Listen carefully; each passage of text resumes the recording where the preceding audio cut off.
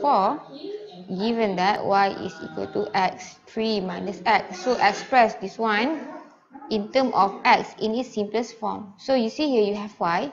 So we see d square y over dx square is the second differentiation. So from y you can get dy over dx. This is first differentiation. After you get dy over dx, you can find d square y over dx square. So after you find this one, you can find this one. After that, you can substitute. So you have y here. So this one is x, alright. So here dy over dx is equal to, so you see here this one, you can expand, right? So I expand it first. X times 3, you get 3x. And x times negative x, you get negative x square. So when you differentiate 3x, you get 3. When you differentiate negative x square, you bring 2 forward, right? So negative 2x, because you minus the power with 2. So it's something like this. So you have x square.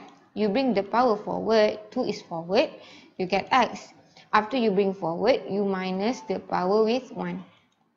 So you get 2x. So this is 2x, right? And then after you get dy over dx, only you can find d square y over dx square. So when you differentiate 3, you get 0. When you differentiate negative 2x, you see, when you differentiate the one with only x, you take what is in front of x, which is negative 2. Now, since you have all the value needed, you can substitute. So our y here is, our y is here is 3x minus x square. So I should just write y d square y over dx square plus x dy over dx plus 12.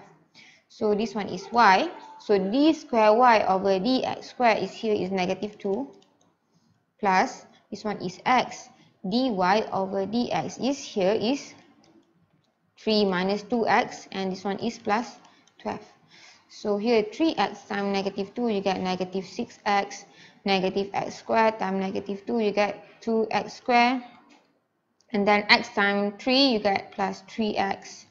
X times negative 2x, you get negative 2x squared plus 12, which is equal to, so you see here 2x squared minus 2x squared, you get 0.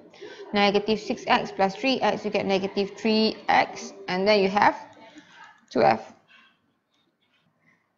Okay, B, subsequently find the value of x which satisfy.